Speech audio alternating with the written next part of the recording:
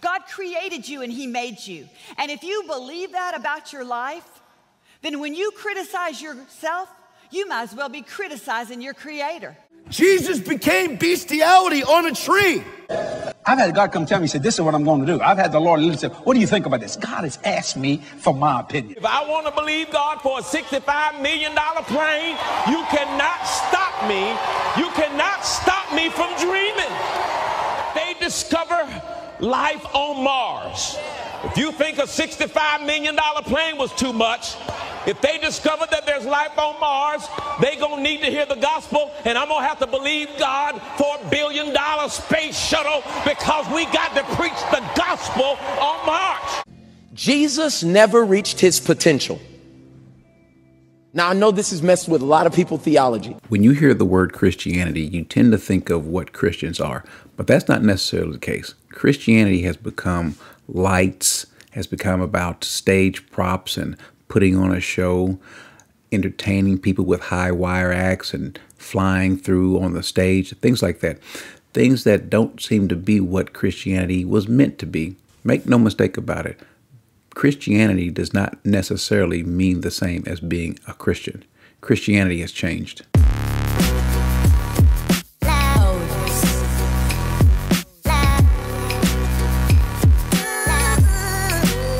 Merriam-Webster defines Christianity as 1, the religion derived from Jesus Christ based on the Bible as a sacred scripture, or 2, conformity to the Christian religion. And the first known use of the term Christianity began in the 14th century. What Christianity is not what it used to be or what it was meant to be.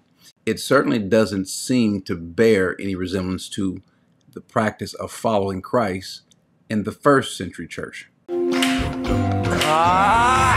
This man was ice cold, placed in the tomb to save his soul. This son for them hood girls, the whole world straight masterpieces. Teaching about sin, forgiving the lost in the city. Got nailed on across the town, but now he's back and he's living. I got caught, amen. As you look around at Christianity, the one thing that you notice is that it seems as though anything and everything goes. And it's not only proper for a Christian to judge or make assessments about what's happening in the world today, but it's also become that you can't even judge the household. You can't say if another brother or sister who names the name of Christ, if what they are doing is sinful or goes against Scripture. So the question is, where did that come from? When you survey the landscape of Christianity, you see liberal Christians. And every time I say covenant, you say an agreement between us and God. As we are gathered here for Coming Out Sunday, may the words of my mouth and the meditations of all of our hearts be acceptable to you, O God. And you see more conservative Christians. Let's go, Brandon! Let's go, Brandon! And then you see those in between. You see Christians who seem to act out in these manifestations that just don't seem like they are biblical. Omnipotent Father, mercy. Christianity has become something where it's more of a circus, more of a spectator sport, and it's all about seemingly how many people you can get to like you, either figuratively or literally. Meaning, how many people can you get to like and follow you either on your social media platform, be it YouTube or Facebook or Instagram or you name it. Or how many people will like you enough to send money to support you. I have a feeling that somebody that wants a credit card debt wiped out, that if you'll use your faith as you sow the 1,000 on a credit card, as you use your faith, God's going to wipe out your credit card indebtedness. So the question is, when did Christianity lose its purpose? But an even bigger question is now, when did Christianity cease to be mainly about being Christian? When did Christianity either die or begin to die? No one person or no one group can take all the blame for what has happened with the American church. And I say the American church because, make no mistake about it, there are people across the world who still hold on tightly to the tenets that are taught by Jesus, and who don't think that it is unquestionable or unfathomable to suffer and to do so gladly for the name of Christ. But speaking about Western Christianity here in America, in Europe, Canada, it's become a religion to where it's about how comfortable you can be. And if it's not about how comfortable you can be, it certainly is about how good you can feel. And if it's not about how good you can feel, then it's about how much emotion you can exhibit. And if it's not about how much emotion you can exhibit, it's about how spiritual you look. Just like people have tried to climb the corporate ladder, people have tried to climb the religious ladder. In other words, people have sought to become something more than what they really are, with these titles: apostle, prophet, bishop. However, no one seems to be humble. No one seems to want to be what the true sense of the word servant actually is. Though this person is not the cause of the downfall of Christianity, no one person embodies the death or the dying of Christianity like Joel Osteen. To explain God to a non-believer. I would explain God as the creator, a heavenly father, of someone that wants to be in relationship with you, just as somebody that's for you, as a friend. Joel Osteen's brand is popular, it's attractive to the world because it's non-condemning. You've said, I like to see myself as a life coach, a motivator to help them experience the life that God has for them. People don't like to be beat down and told you've done wrong. What do you mean? Well, I think that most people already know what they're doing wrong. And for me to get in here and just beat them down and talk down to them, I just don't think that inspires anybody to rise higher. Is that being a pastor, or is that being Dr. Phil or Oprah? In his view, you don't have to be strong in your beliefs. As a matter of fact, it's looked down upon, it's frowned at. To tell someone what the Word of God says, if it's going to make someone not feel good about themselves, not feel positive, well then we shouldn't do that. Because after all, who am I to judge? No, well, here's my thing, Larry, is I can't judge somebody's heart, you know. I don't know, only God can look at somebody's heart. And so, I don't know, to me, it's not my business to say, you know, this one is or this one isn't. I'm just saying, here's what the Bible teaches, and I want to put my faith in, you know, in Christ. And I think it's wrong when we go around saying, you know, you're not going, because it's not exactly my way. And so why is that a problem? Well, if it becomes about how I feel and about me becoming something important, something special, about, as he says, having my best life now, well, then all bets are off. And if there are no rules to be held to, then I can do anything in Jesus' name. If I want to hold to bad doctrine and act as though I'm very spiritual, even though nothing that I said and am doing is very spiritual or very biblical,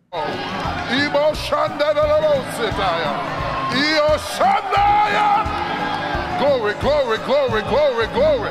Who cares if these tongues aren't really biblical tongues? They say they are, and since I don't read my Bible, and so who am I to judge whether that's the real move of the Spirit? Who cares if I'm a pastor who wants to be worldly? Or who cares if I am an effeminate pastor? Hey! Hey! I feel mine now. I feel something happening right now. Now! He's talking to me about what's happening now. As a matter of fact, who cares if I'm a male pastor at all? I can be a female pastor. My spirit went up, and I literally went to the throne room of God. I won't say much, but I'll say something that's important for me to teach you here today. So in that divine encounter, I don't know how long I was there. I just know that kind of power is almost impossible for a natural body to contain. I can even claim to be so spiritual that I have the power, not the Holy Spirit, to deliver someone from whatever stronghold has them in their grips. Out, out of the mouth. Come out right now. Out, out, out, out, out. In Christianity, is homosexuality a sin? Well, for now it is, but we're not going to be too loud about it. Have you ever read the gospel and heard Jesus say anything about homosexuality? Why are you so angry? Jesus never said a word about it. As a matter of fact, Christianity ought to be about making sure that we live socially responsible. Being a political Christian is also a plus. America's largest church is okay with anything as long as you don't offend, hurt, or diminish or demean the next Christian. The Word of God is not to be used to correct. The Word of God is not to be used to rebuke. The Word of God is only to be used to love someone, to make them feel good about themselves. And that's to bring hope to people, to try to lift people, and to try to get people interested that are not necessarily churchgoers. And I think that's where, you know, we've seen a lot of favor. And like I mentioned earlier, a lot of people that watch don't go to church. And so, you know, I just feel like that God's given us all different gifts, and I stay focused on what God's called me to do. You know, when I talk about it, I talk about, you know, how we can become better, how we can overcome. And I just, you know, I probably categorize it bigger, but I don't feel like I'm supposed to go and beat people down. Most people know what they're doing wrong. You know, the scripture I come back to, it says the goodness of God leads people to repentance. And so when I tell people, like I will tomorrow night, that, you know what, you may have made mistakes, you may have done wrong, but you know what, God is on your side. You can receive forgiveness. He's got mercy for every sin. You know, that's how I do it. And, you know, we've seen thousands of people come to know the Lord. Paul says in 2 Timothy chapter 3, verse 16, that all scripture is breathed out by God and profitable for teaching, for reproof, for correction, and for training in righteousness, that the man or woman of God may be complete, equipped for every good work. And then he says in chapter 4, verse 2, preach the word, be ready in season and out of season, reprove, rebuke, and exhort with complete patience and teaching. For the time will come when people will not endure sound teaching, but having itching ears, they will accumulate for themselves teachers to suit their own passions, and will turn away from listening to the truth and wander off into myths. Clearly, we are realizing those warnings. People do not endure sound doctrine. Why? Because sound doctrine doesn't make me feel good. But let's be clear. Don't confuse Christianity with what Christians are, true Christians. Christians are bold. Christians don't waver. Christians do not treat the Word of God as something secondary, but as something primary. Christians don't mind being rebuked if it's done so by the true Word of God. And though the true number of Christians are shrinking, we're not dead. As a matter of fact, we are very much alive. So to those people who might be confused about what a Christian looks like, it's not this. See, Jesus was man until God touched him and put the Spirit of the living God on the inside of him. Don't confuse someone who says they're a Christian with someone who's not. Just like you should not confuse someone who says they are a woman or someone who doesn't know what the definition of a woman is with an actual woman. You provide a definition for the word woman. I can't. Don't confuse the imposters with the actual possessors of Christ. The Bible says that you will know them by their fruits. You'll know us by our fruit, and we will reveal to you that we are really, truly Christians. We may not be the nicest all the time. We may be bold. We may be a little bit strong. Sometimes we may even be offensive. But make no mistake about it. Though Christianity might be dying, real Christians are not. Amen.